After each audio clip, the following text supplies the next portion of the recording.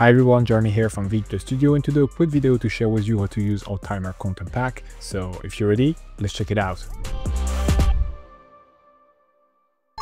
Alright, so once you've purchased the pack, you will get this zip file. Just double click on it to unzip it. It will give you a folder. In the folder, you have a couple of things. You got the license, the installation instruction, the fonts, and the graphics file to install. First, make sure to install all the font included, otherwise the title will not work because Davinci will not know what font to use. So just select all the font in that font folder and double click on them to start the installation process. Once that's done, you can go over to the graphics file and double click on it to prompt open the installation window and select install. Right now I already have the pack installed, so it's asking me to overwrite, but just select install. Then once you're in Davinci Resolve, you can go over to Effect, Titles, Davinci Studio, and then here you can just scroll all the way down to timer counter pack. And then here you will find 40 different timer titles that you can use for your videos. We have a pretty big diversity of timer counter that you can use, but they all share exactly the same functionality. I went over those functionality in our sample video, and you can download the sample with the link in the description below. That way you can get your head around how this title work and see if that will be a good fit for your project. There is already a lot that you can do with that sample, but then with the full pack, you just have access to a wider range of designs. Since all those timer titles are sharing exactly the same functionality and only the design differ, I'm going to show you how to use the sample title, but that will apply to every single title in this pack. So you can start by dragging the title in the timeline. The first thing that you need to know is that there is 3 different types of animation going on right here. We have the classic animation in and out for the title to come in and out of the frame. We have a constant animation of that circle that represent the passage of time, and then we have the actual time being displayed. All of those are independent from each other, and you can adjust them in different way. So first thing, with the simple animation in and out, as usual, like every of our title, you have all the control right here. You can control the animation length in second. So right now, for the title to come in, it takes about 1 second. You can increase or decrease that by here switching for example, 3 seconds. If you do that, as you can see now, the title will take about 3 seconds to fully come into frame. You can also choose between different type of movement. Right now we have zoom in, but you can select, for example, slide down, and if you do so, the title will come into place from the top of the frame down to the center. You can also choose the curve. So here you have the in and out curve. By default, it's in Expo, but you have the choice between a bunch of different curves. For example, here, if you choose elastic or bounce, you're gonna get like a slight bounce when the title will come into frame. Personally, I tend to prefer Expo or Scene. That's what gives the more natural look. That's why that's the default setting. Another thing that we just added is the animation intensity. So right now it's at 0.2, and I will recommend to leave it that way because it's more subtle in my opinion. It's basically the movement from the frame to the center. So right now, as you can see, it's not coming from too far, but if I were to switch that to 0.8, for example, now the title will come from almost outside of the frame into place right here. So it's just, you know, depending on you and depending on the movement that you want, you can adjust that. I will recommend again to leave it at 2 to have a more subtle movement. And then here you have the same control over the animation out. So here you can choose the animation out length to be a different length than the animation in. Right now we put 3 seconds, but for example, right now we left at half a second for the animation out.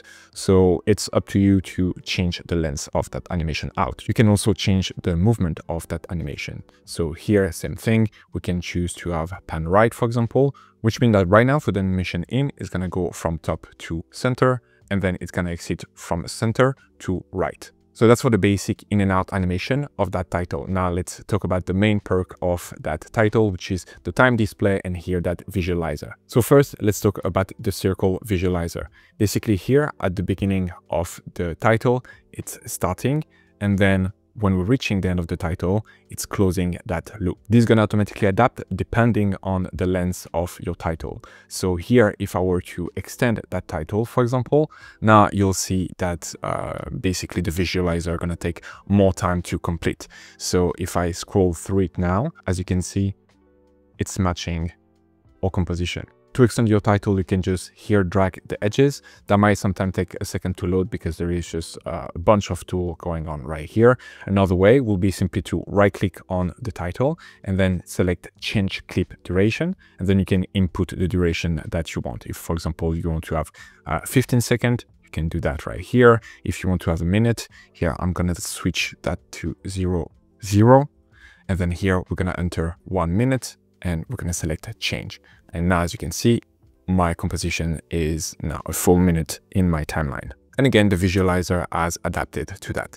We have the possibility to count up and count down. I'm going to share that in a second when we're going to talk about the timer itself. Here for the visualizer, you can choose to invert that progress. So for example, right now it's going in that direction. We can select here in circle, invert progress, and basically it will go in the other direction. So that's going to help you to do either a count up or a count down. Now for the timer itself, there is many ways to use it. You can either have it only adapted to the timeline, or you can display your own time, a starting point and ending point. So the first thing is that here you can choose to display hour, minute, and frame. So you can just toggle those things to display each of those elements. Right now it was only in minute and second, but you choose to have instead only second and frame. Only thing is that if you do that, obviously right now we're trying to display 32 minutes, for example, therefore it's just gonna break that down into second. So just pick the right way of displaying depending on the amount of time that you want to display. I hope that makes sense. So let me show you the two ways of displaying time. There is one that is adaptable and there is one that can allow you to display whatever you want.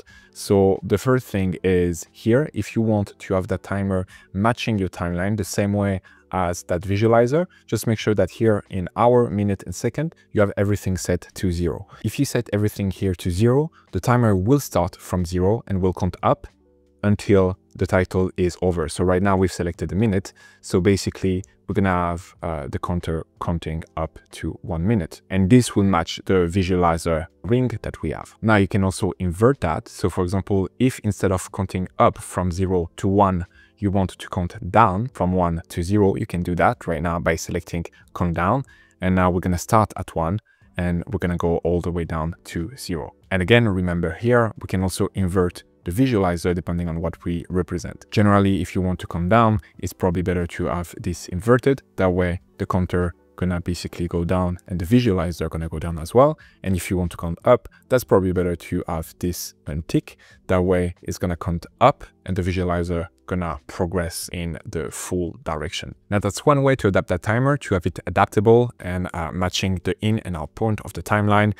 The other way is if you want to represent a certain amount of time passing and having that being accelerated. For example, if you don't need to display a counter for like a full minute, 10 minutes, 15 minutes, etc., but you just want to represent the passage of time in, let's say, a 5-second sequence, you could do that fairly easily. Let me show you how. So here I'm going to change the duration. We're going to do, let's say, 5 seconds. To do that, I can again right click here and change clip duration, or I can use the shortcut Command D. And then here it just prompt open the same change clip duration window. I'm going to select 5 seconds. I'm going to select change. So now obviously the counter is only counting from 0 to 5 seconds, but we can use that to either animate each of those value or starting the counter to a specific value. Let's say here we want to only show a specific amount of time. So in minutes, I could select, let's say 25 minutes. And now as you can see, it's going to count, 5 seconds, but from 25 minutes. Or like if I do count down, it's going to count down from whatever value we have down to 25. So you can really choose that to set up your starting point or your ending point that you want to display at the end of the animation. Another thing, if you want to show the passage of time fast, what you can do is simply here selecting, let's say 0, and then we can keyframe that. So I'm gonna go here at the beginning. I'm gonna have 0 minutes, keyframe that, and I'm gonna go at the end of my title, and now I'm gonna here write 30 minutes. And if I play it, as you can see, within the time of 5 seconds, I have the timer counting up to 30 minutes. So that could be a great way to display the passage of time very fast, for example, in a time lapse or something like that, where you just want to accelerate that timer. Now, one thing to know is that here, as you can see, we have the number staying in place. It's because we specifically choose a mono font, which allow the number to be displayed in that way. If you were to change that to any other font, let's say we generally like to use the font Poppin, but if we were using Poppin here, the number gonna be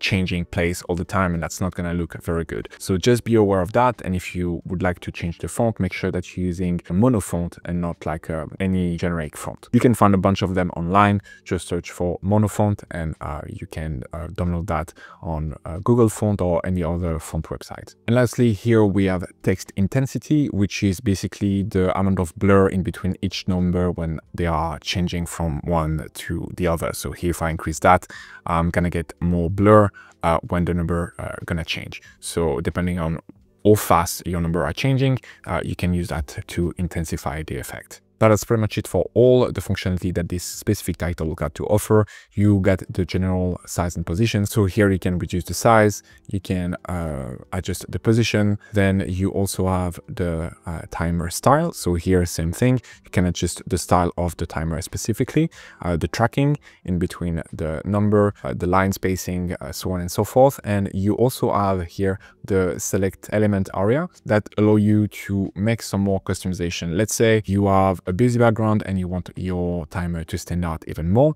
You can here select between different useful stuff. So here you have some text border, you get some text shadow, you get some text background. All of them are disabled at the moment, but if you click enable, as you can see right now, you're gonna have like a background that is auto adjusted to the text. You can then adjust the size of that background. You can adjust if you want to have straight corner or rounded corner. You can switch the color as well, so on and so forth. So here you can basically toggle in between all of them. Then the last one is here, circle. We have the inverted progress, like I mentioned earlier. You can also adjust the general border width. So here, if you want to have a thinner visualizer, you can do that. You can also adjust the overall width of that timer. Just be careful to not expand it too much, because otherwise you're gonna start to clip here in the frame. So you can increase that, but just don't do it too much. And then you have the general color of the background ring and of the visualizer ring as well. By default, we put a gradient, but you can switch easily here to solid color, and you will get a solid color instead that you can adjust right here. If you want to have something pink, you can do that right there. And yeah, that's pretty much it. I hope this video was clear. There is definitely a lot of functionality and stuff back in that one title.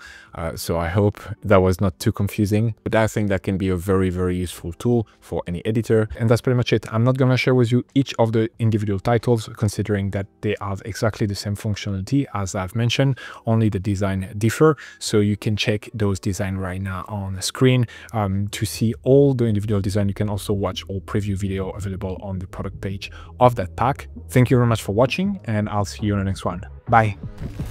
Speed up your workflow and create better videos using the pack available on our website, including titles, transition, and templates built only for Davinci Resolve. Get started today by downloading our free starter pack that contains over 150 elements. Link in the description below or at videoeditorstudio.com.